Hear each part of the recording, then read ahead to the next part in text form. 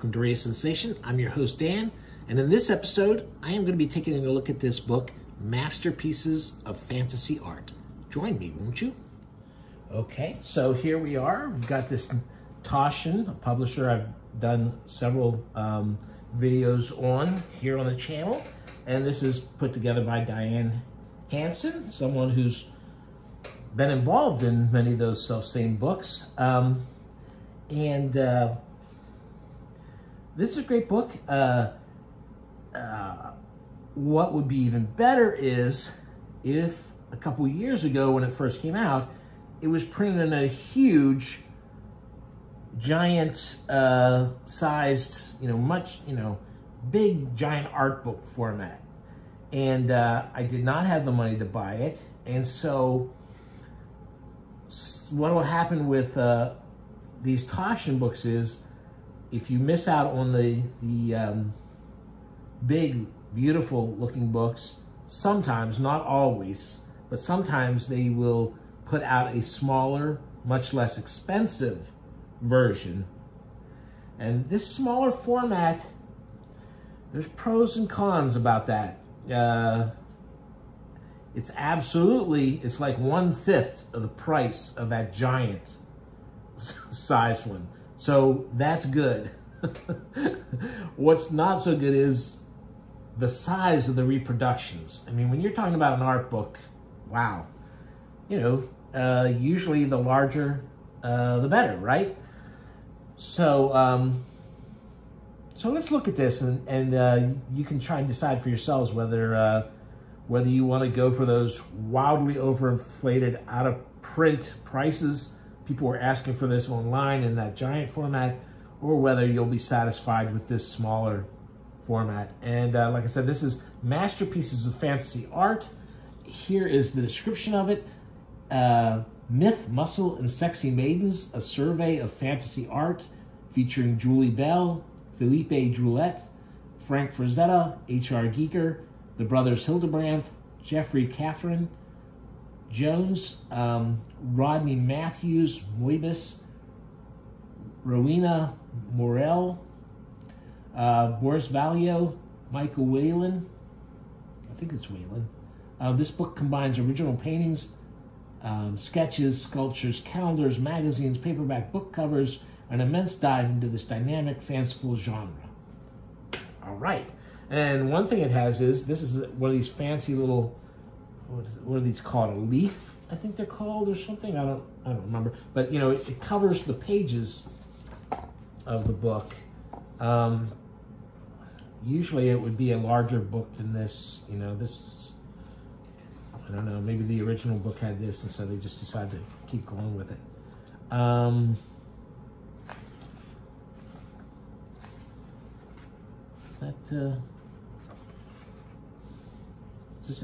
This looks like N.C. Wyeth. Okay, so here's the thing is, I flipped through this for about 5 or 10 minutes. I have not read it, so I'm going to be looking at this with you. I immediately see this. Like I said, I think this is N.C. Wyeth. I don't think it's anybody who they listed off as having their own chapter in the book. And this is, that looks like Boris. And of course, it's Frazetta. And if you have a chance, I just reviewed Taschen's huge with the Frazetta. I did spring for the super giant expensive version.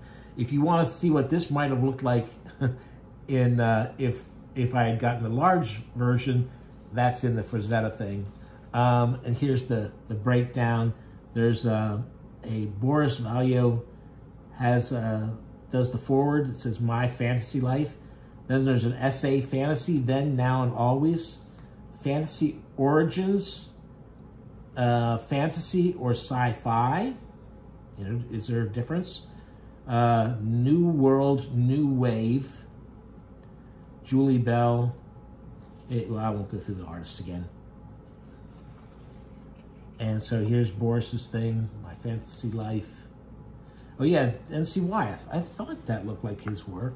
So yeah, so that's like I said, he doesn't have his own chapter. He must be in the chapter about the roots of this stuff. that's, wow, I really, that's pretty cool. That's pretty cool. Here's another, to be honest with you, Boris and his, he's doing many of the same things as Frazetta, but I don't like his colors as much. I don't like these romanticized, kind of very posed positions for the models.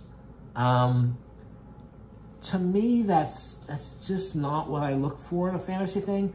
And please don't get upset if I say something like that about, if you're a huge Boris fan. It has nothing to do with his talent. It has everything to do with my own personal likes.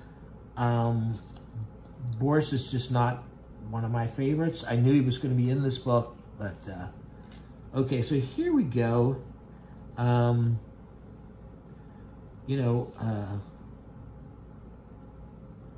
This is from they think it was around 1405, this picture here. The Archangel Michael slays a dragon during a war in heaven by unknown Spanish artist. So, that is fantasy art. That's the exact same thing that would be in modern day fantasy art. Harry Clark, an Irish member of the 19th century arts and crafts movement. And here he did, this is for The Little Sea Maid, from a book of fairy tales by Hans Christian Andersen. Pretty cool. There's more classical paintings. And of course, there Hieronymus Bosch. Very, very cool. I mean, I love these older, I love the monsters in these older paintings and stuff. Very cool. This famous picture of the dragon, fighting the dragon. Boy, this really could use being produced bigger. It also seems kind of dark. But maybe I'm, the fact is that they're pretty careful about trying to get the original, a good original tone for these. So maybe I'm just used to it being lightened up a little bit. Not sure. Very cool. Very cool pictures. So it's nice to see these early versions of fantasy art. There's the William Blake. This, his artwork was, I had some people who were, when which one is it? The Red Dragon book came out by the Hannibal Lecter writer, and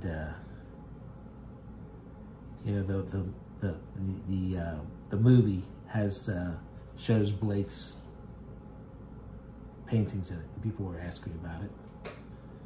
So I know about that. Japanese fantasy stuff, and there we're getting up to pulp art. Black Destroyer. That's a great short story. One of the main influences on the movie Alien. It's a great cover for that. This book by Margaret Brundage, this has been used so much. But it's such a great picture. Such a great picture. I love that. Is this where this might be the essay on what's fantasy and what's sci-fi? I don't know. More pulp stuff.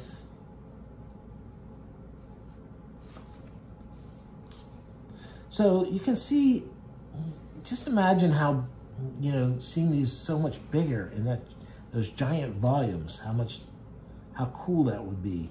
I mean, some of these images come across pretty well, and even the small ones are reproduced well enough. You can see them, but gosh, and here's Frazetta stuff that's reproduced in huge versions in that other book. You know, I was looking, I have an old Virgil Finlay book that's really good, but it got some damage at one point, and so I was looking to replace it. I was figuring Virgil Finlay, for a while there were several good books out. I see that there's none in print right now, and Virgil Finlay was a very important artist for the pulps. It's due for another nice book on Finlay, people. Come on. More cool stuff. Roy Crinkle. You know, a bunch of these people that they're showing, some of these people like Margaret Brundage, she has an entire book on her stuff, but a lot of these people deserve their own book. Or their own chapter, at least in a book like this. Oh, Barbara Remington. Oh, it says here, had never read The Lord of the Rings when she decided to do those covers. That's the artwork that was on the version of The Lord of the Rings that I had when I was a kid. When I was a kid and bought this, I was less than 10 years old when I got Lord of the Rings. There was so much stuff in it that you know, like the big epic songs and poems and stuff that he had in it, I would just have to skip over them. All those, I just flipped through them because I couldn't deal with it. And you know, whenever they came to a thing and they'd say, like, you know, they were building up to a big battle, and then they'd have some character come and deliver news about what had happened in the battle instead of describing it. The Lord of the Rings could be a bit of a buzzkill if you were a kid like me who was so bloodthirsty and had read so much Tarzan and stuff, and was used to that fast-paced blood and thunder. Some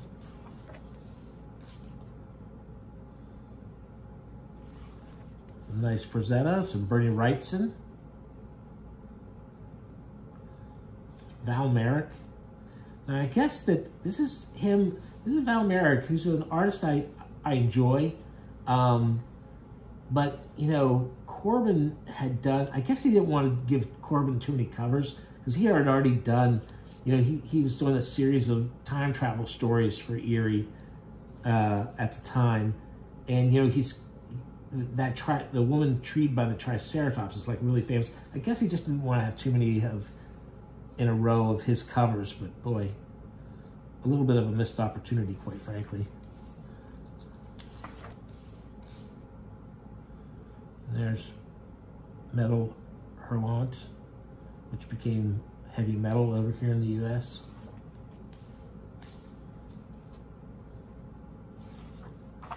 And again, like with all the Taschen books, the same essays are repeated in several different languages in each chapter, so that they can do one printing and use it around the world, and therefore they can do these giant artwork books at an affordable price. Well, affordable. I say affordable, but boy,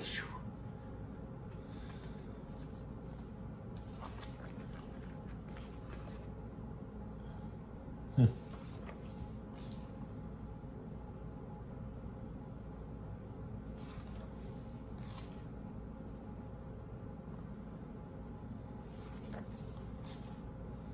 Moebius. Just really an outstanding collection of images.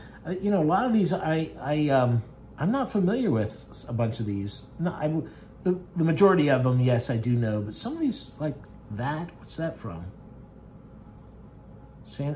That's from 2014. A Comic-Con exclusive. I don't recognize that thing. I'm not saying it's a great piece that I was like, whoa, but you know, it's wild to see stuff I'm unfamiliar with in a book like this.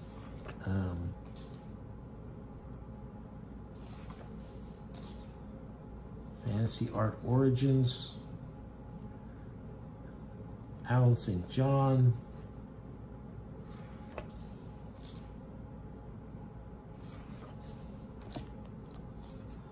Paris, who most people...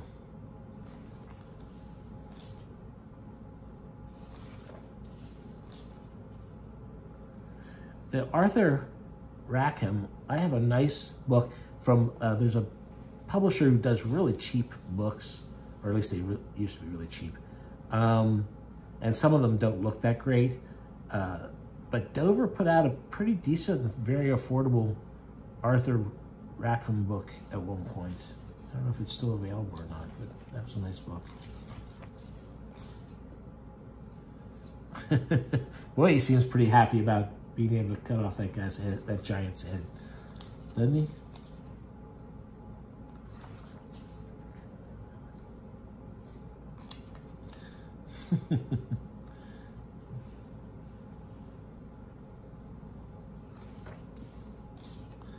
And here's the fantasy or sci-fi. That's a cool one. See, I wish that was bigger.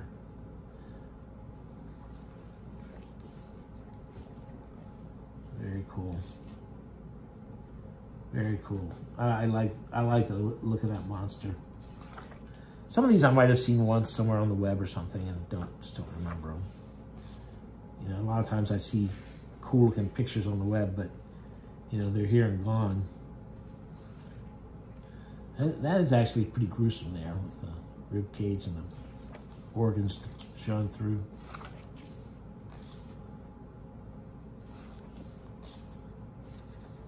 Wow. Pretty cool.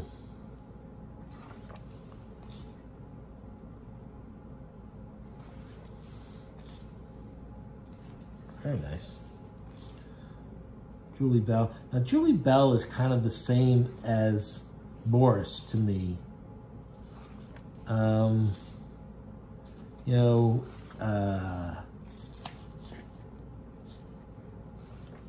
the whole posing is not as interesting to me as the action poses of someone like Frazetta.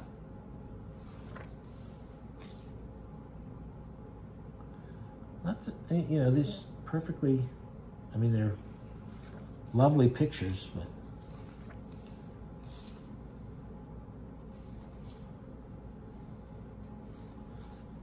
that looks like a romance cover, the pose there.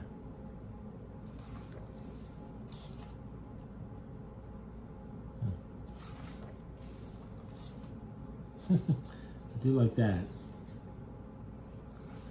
I mean, there's some nice stuff here. Definitely. I just, you know, the way I'm most familiar with her work is, you know, I used to see her calendars all the time.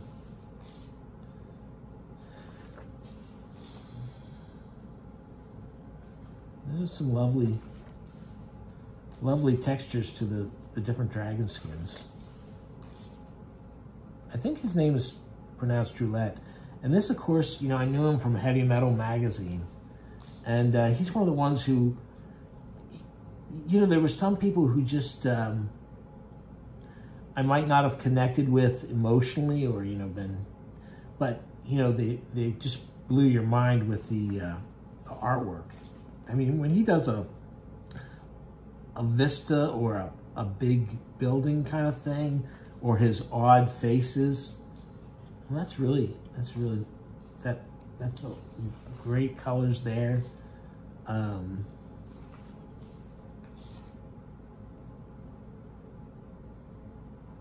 Yeah, that's fun.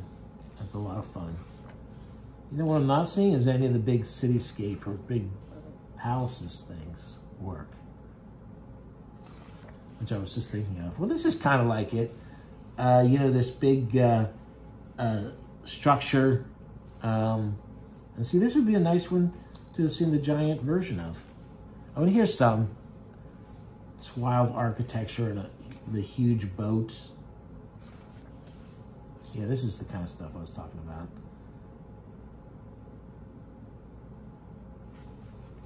So cool.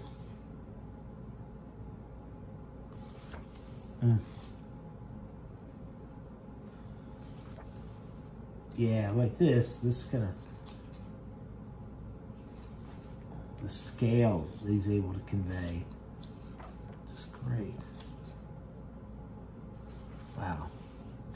And now here's Frazetta. Of course, it almost feels like, wow, you know, Frazetta has been, you know, there is so much. I probably have 24 books at least, different Frazetta books, if you count all the stuff that I've got since the 70s. You know, I remember those early, I think they were from the 70s, maybe early 80s, but, you know, he's had a lot of books gathered together. And like I said, I was just looking through the giant Taschen, where these, you know, so much bigger than this and looking so good. But, you know, if you don't have that and you're looking at this, I mean, these are just so iconic. All this stuff is just so...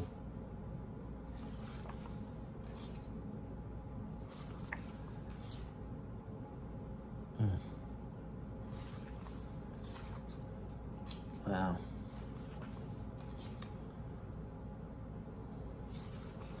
I'm breezing through this just because, like I said, I've got a bunch of videos already on the channel, and I think most everybody here who's bothered to watch this channel probably has most of this stuff reproduced somewhere.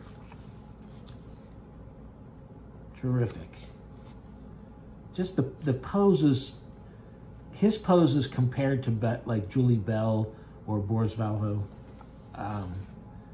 I just like the way he does it so much better.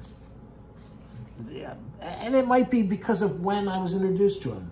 He was the first fantasy painter, really, who I took notice of, and you know, it's because of the paperback covers and the worn covers. Here's I think his name is pronounced Geeker.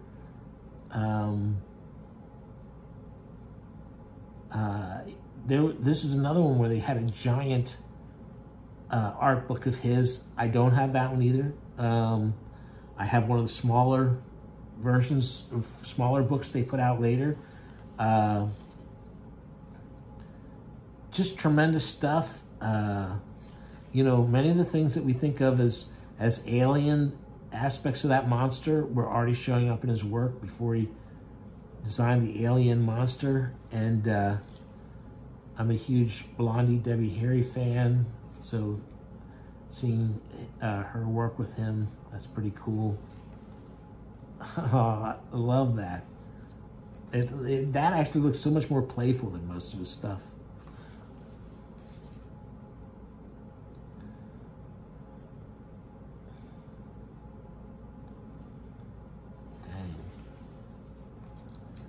Just to see, be nice. This again, I wish I had the giant art book version of this, but, or the giant, man.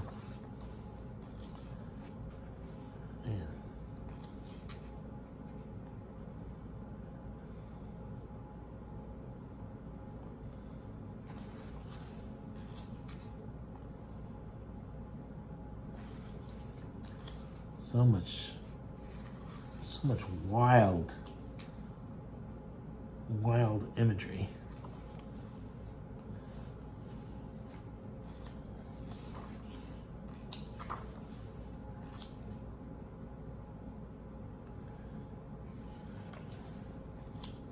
The Brothers Hildrandt. You know, I guess I like the bleaker stuff. You know, is Frank Frazetta stuff kind of bleak? I don't know. I prefer the darker color palette, I guess is what it is. The Brothers Hildrandt are okay. I like them fine. That's a great dragon. I guess it depends on the art piece.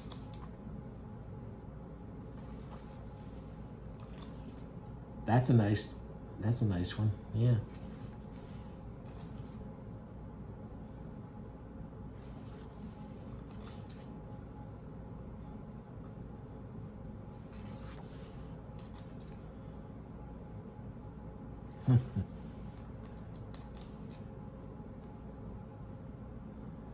So this is Jeff Jones, who then changed her name to Catherine Jones. They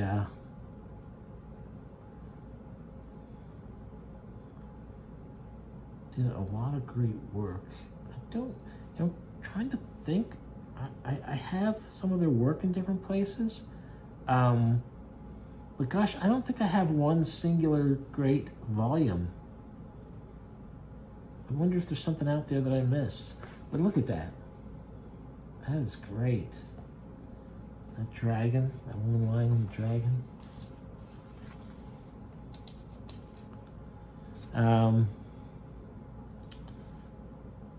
The stuff that Jones did for the National Lampoon, I mean, I liked the art, but that's definitely something I don't remember getting the point of. These are some pretty great monster men. So this is here, opposite the 3 ages of woman. As with many of his paintings of women, this appears to be his own face.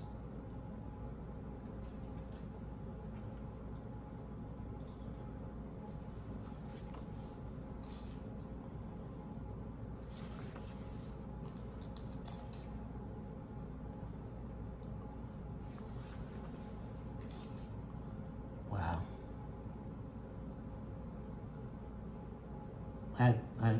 Wow, that's some great stuff. These are so good.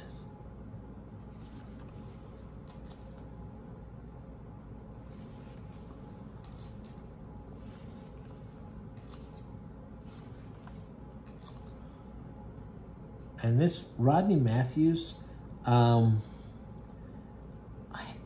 would say that this kind of reminds me of Druillet. A bit in all the sharp angles and stuff, and the not really attempting to be realistic at all.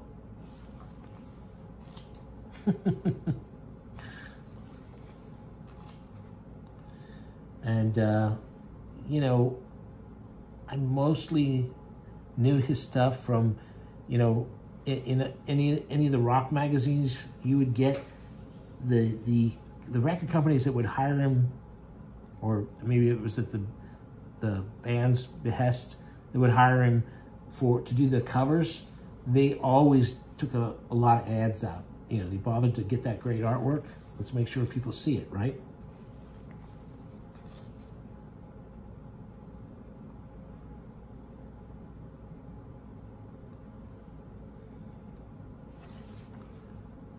Oh, look at that. That's a nice dragon. That's a private commission. But then it was used, somebody licensed it to use on an album cover.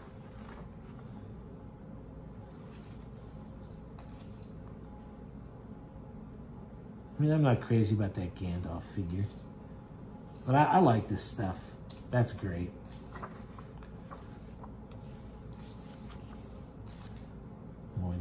Moebius. Moebius is another guy who, a lot of times his stories in heavy metal were kind of like, I don't know what the heck you're talking about. I don't know. You know, I felt no connection with the characters or anything. It was all about the artwork and just stunning, stunning stuff.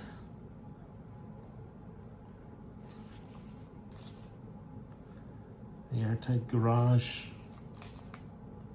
Look at that. That is insane. That another one that if that full page was that giant size, that'd be so terrific. Oh, I love that monster.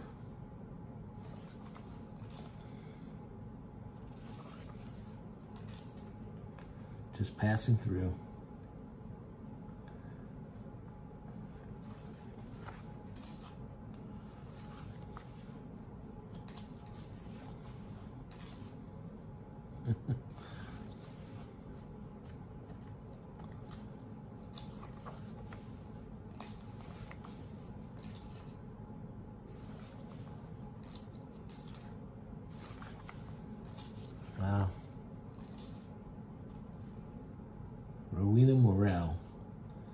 See, I think, you know, I think I've seen more of this woman's work than I realized. I think I probably thought it was somebody else's work. I don't know that I look at some of these and make the connection between all of them.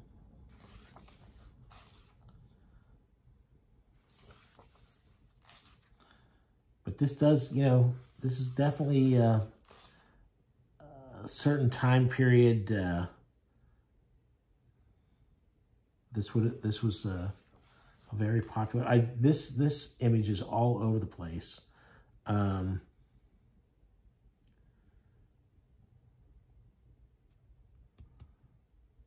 Okay, so it was for the cover of a 1978 paperback, Unknown 5, a compilation of stories from the 1940s fantasy magazine Unknown.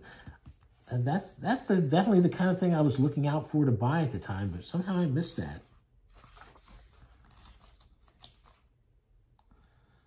See, this, if I saw this art on a paperback cover, I would not have bought it. That's pretty cool. I like that too.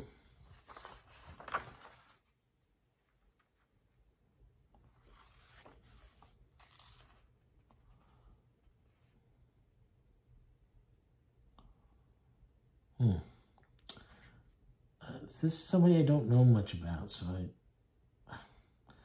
trying to read this as I flip through it, and I won't do that right now. This is what I know of their artwork, is these worn things. And those are great covers. And this is one of my favorite Robert E. Howard Conan stories, Rogues in the House. And it has been, you know, you see tons of pictures for this, you know, just tons of them. And there's been adapted for a comic book several times. That's a really cool version of it, though. Really nice.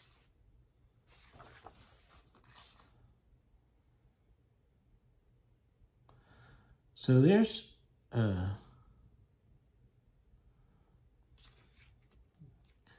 not crazy about that ape, but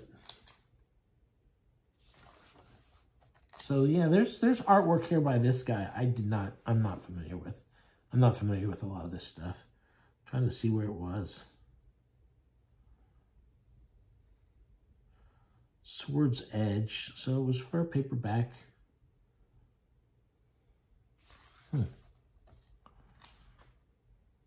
This is a private commission, so this wasn't published anywhere. Looks kind of like inspired by Red Sonja.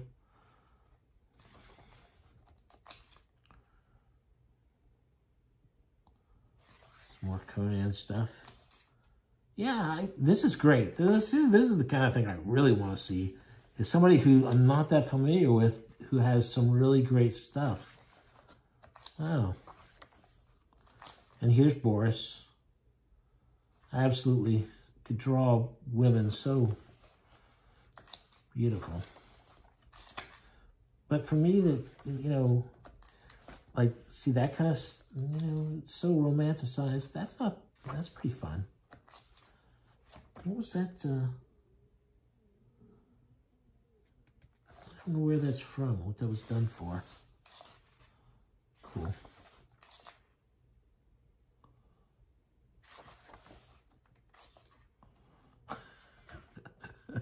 It's funny to see this fantasy setting and then have someone have such, what is that? Is that 80s hair? And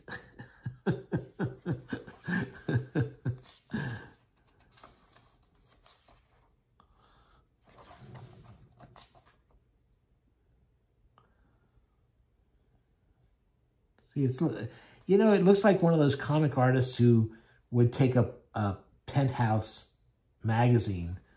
And I don't know, he might have worked with his own models. He might have taken these pictures himself, but, you know, it kind of reminds me of those people who use a pinup picture from somewhere and just throw them into their painting.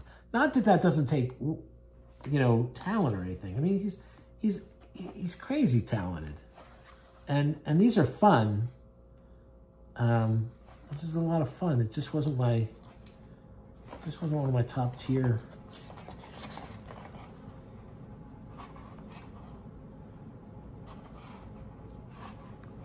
Wow. And this is another artist who I'm only vaguely familiar with. Oh, a lot of album cover stuff and sci-fi paperbacks. There was a certain point where I wasn't reading much sci-fi or fantasy. I kind of stopped for a while. I got kind of burnt out and then didn't follow it. You know, that's what happens with everything, you know, whether it's detective fiction, you know, sci-fi, fantasy, whatever. That's interesting. That's a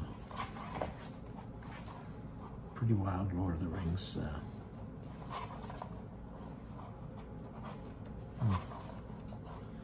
And that's that. So there I took a very long look through this book. I don't think many of you probably made it all the way through. Many people probably didn't. But if you're hearing me say this, then you did. I hope you enjoyed looking through that. Again, I hate to keep bringing it up, but there was a giant, massive version of this, and I would have loved to have had it. Some of this stuff just screams out to have those huge pages. Am I glad I got this for the price, though? Yeah, I am. I got it on sale. And, you know, it's a very good bargain price for it. And there's some artwork. There's definitely artwork in here I wasn't familiar with. I'll be glad to read some of this bio stuff that's in here. So all in all, good job, Toshin.